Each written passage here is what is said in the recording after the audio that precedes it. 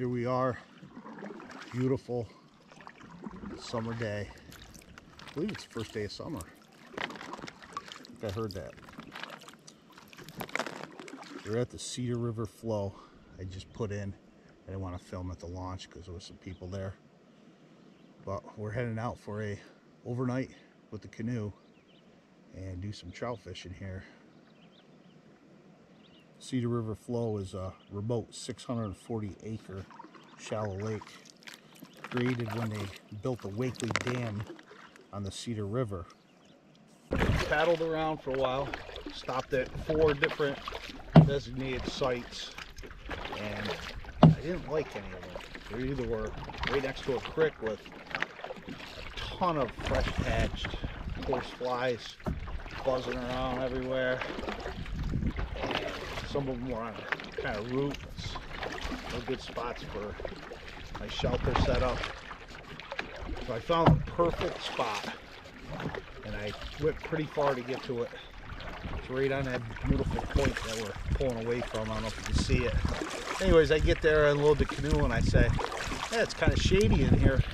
I could probably throw my other glasses on once the sun starts dropping, because these are prescription sunglasses. And I realized I left my other glasses in my Jeep. So I unpacked everything, just threw it on the ground, and I am paddling all the way back to the Jeep to get my glasses. And I'll come back and set up camp and hopefully have some lunch sometime today. That's what's going on. And once I get out here, I'll probably troll for a little while. Might as well make the best of the trip here. So I'm trying the Paradox Brewery Beaver Bite IPA. It's pretty delicious. I've had some Paradox before, but I've never had this flavor. Beaver Bite IPA, 6% by volume. It's a New England style IPA showcasing notes of orange marmalade, pine, and tangerine. You can taste that little tangerine, a little bit of citrusy pine. It's very good. I recommend it if you can get this in your area. Good stuff. Makes this long paddle back to get my glasses a little bit sweeter. I didn't troll, I just put the head down and paddled like hell. I figure I'll troll on the way back a little bit. I want to get camp set up, probably get some lunch. So, check you in a bit. I just picked up this radisson. I've had a couple radissons before in the past, but I never had a 12-footer. 12-footer is really nice, lightweight. I built this seat, it just drops in. Kayak paddle.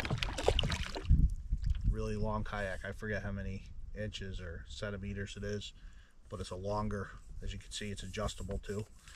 I've never used a kayak paddle on a canoe, and I gotta say, it's phenomenal. It's so easy. I got a fish on. There we go. I feel big, probably a little brookie, a little dinner maybe. Oh, it's got a spider. There we go. This little brookie. I didn't bring a net, and I lost him. He was kind of little anyways. There'll be more to catch. I'll just troll him back to the site there, and yep. So this is camp. Not set up yet, but got this cool table. I brought a ton of crap. I always try to pack light, but that don't happen. What's cool is there was some wood here, already split wood. Someone left. A little bit in the fire yet. There's plenty of dry little stuff to start.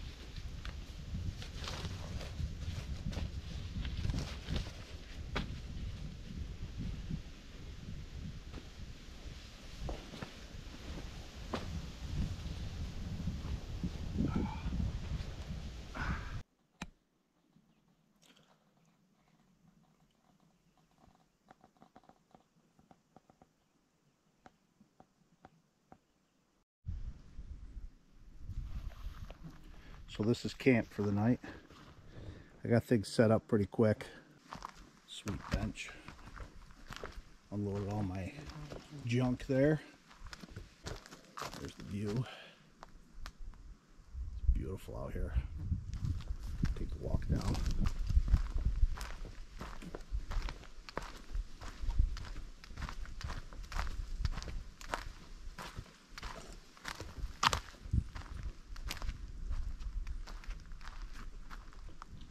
Absolutely gorgeous. This is just a little cove of it. This lake or river, flooded area, whatever you want to call it, it's pretty large. Wish that breeze would stay. The deer flies are outrageous here today. I'm hoping they calm down when it starts to get dark, but I've got a few hours before that. I think I'm going to go out, troll around a little bit. I got that one brook trout on, lost it at the canoe, so there's some action out there. I know it. Gotta get out there to do it. Oh, I was trolling around a little bit. It got real windy out here. I'm working harder than I want to keep the boat straight. It's pretty choppy, so I'm gonna head back. Hopefully this, I'm not complaining about the wind because it's keeping the bugs down, but hopefully it's blowing me in circles and I'm picking up all this milk. It's awful. Hopefully it'll calm down just before dark, and I'll get back out here before dark. That's a good time to fish anyways, so I'm being cautious with these hooks, because if you see my other video, I got one in my finger, but that's because the fish flopped on me. Yeah, so check back in a little bit later.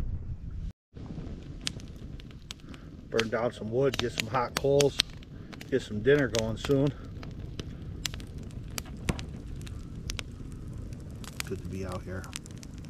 Cedar Lake Flow. So for dinner tonight, oh, real quick, these canvas bags, cook kit bags, I will drop a link down in the description. I have these on my Etsy store. They're great for Coleman. Got everything in there jammed. Coleman cook sets, other cook sets. I mean, look at all the stuff I got in there. All my utensils, wax canvas. So check that out if you want. But anyways, for dinner tonight, we got all my coffee stuff there. Actually, I don't even need this. I use this. We got never seen these before. Mashed potatoes. So we're gonna go with that, and we're gonna throw some bacon in them mashed potatoes. And I got some good Vermont Sharp I'll throw in there too. So let's get some water boiling, and we'll get started on that. Also for dinner, nice strip steak. Gonna cook that in the Cowboy pan. Also have these frequently on my Etsy store. Once again, link will be down in the description. But this will be good. I'm gonna cook that in some butter with some seasonings. I have some ramp salt that I made, Wild Leeks. I'll put some of that on there, some Montreal steak seasoning. This picked up at Charlie John's. If you're familiar with Speculator Adirondack area, Charlie John's is the store to go. You can buy snowshoes, beer, bacon, all under the same roof.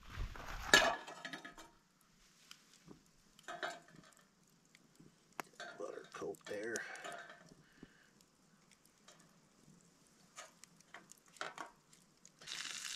Get some seasoning on that right away.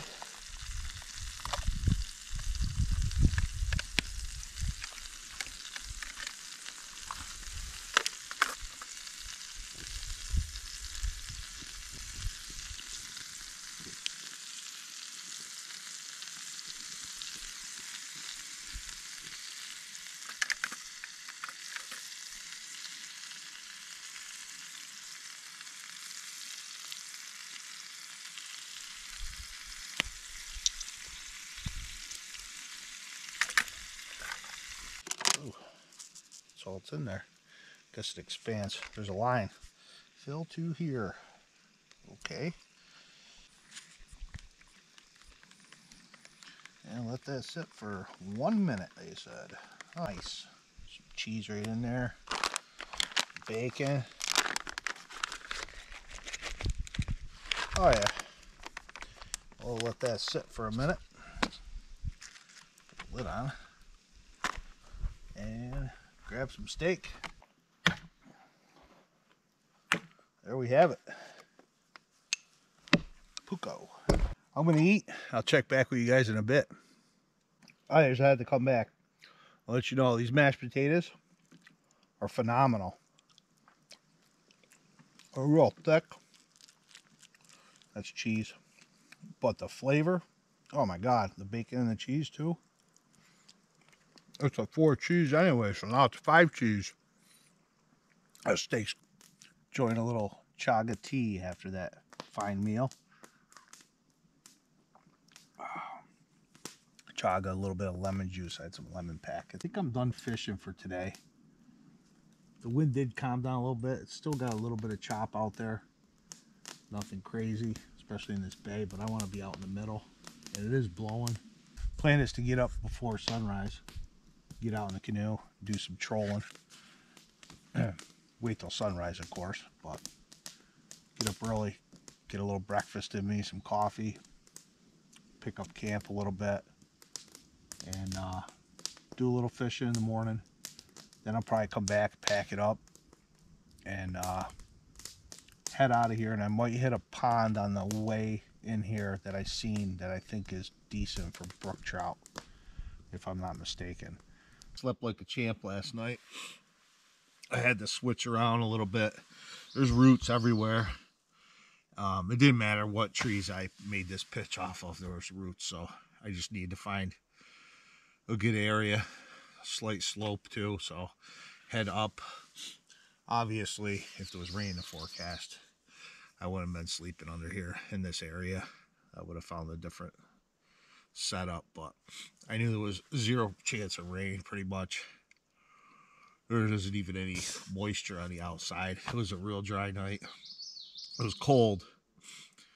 I looked at my my phone in the middle of the night because I did get a little chilled for a second. Put the sweatshirt on. I was just in a t-shirt. This is the Patrol Bag Modular Sleep System, U.S. military. It's supposed to be good for 30 degrees Fahrenheit, but that's with clothes on. So, you know, cold sleep system, warm clothes, things like that. Anyways, the setup was nice with no rain, obviously. I do have a hole, and I noticed in one of my ponchos that I should mend. And other than that, I mean, this ground pad, I'm going to do a review on this pad. This helped out a lot. Normally I would use a pad and an air cushion, or a ground cloth and a pad, not just a pad on the ground like this. Just probably tear this thing up with all the roots and pine needles and rolling around all night. Same for the sleeping bag. But I wanted to do it to give an honest review on this pad, so I'll be doing that video separately. I did get up, wander around a little bit, went to the bathroom. It's about 6 o'clock, almost 6 o'clock. There's some fog on the water. It just lifted up. It's actually, sun's starting to come up pretty good now. So I'm going to do a quick review on this pad. I think I'm just going to leave my stuff here, grab my phone. My electronics are all under here pretty much, so they're good. And I'm going to get out in the boat, in the canoe, and see if we can get some trout, early morning trout.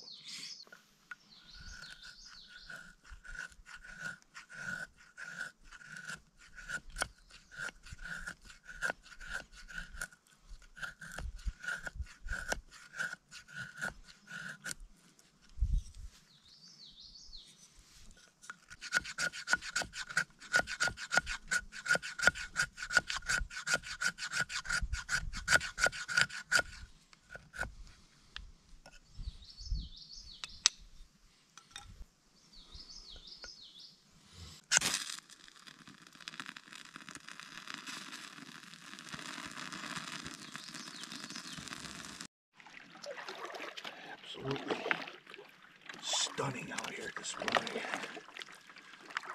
Water's like glass. That's why I like mornings best. I think it gets pretty weedy down to my left here. That's where the river flows in, but it's shallow. I was picking up a lot of weeds out here yesterday. I'm gonna head back up towards where I caught that brookie yesterday. See if we can't get into some more, get out of these weeds a little bit. Throw a Lake Clear Wabbler out, a little crawler trail in it, and a spinner. See if we can make some sense of today. Fog's lifting off the water. The mountains are beautiful, clear blue skies here in the Adirondacks. Absolutely gorgeous. Wow. This is why people sleep on the ground. No luck fishing. Caught that one brookie, but lost him at the canoe yesterday. I trolled all over the place today. This place is really weedy right now, and every time I troll a few minutes, I'm picking up weeds. So, camp's all cleaned up, just how I found it. Maybe a little bit better. Even left a little extra wood over there. We'll call this one a day and pack up. I might hit a little trout pond on the way. Thanks for joining me. Check out the links in the description, and please subscribe.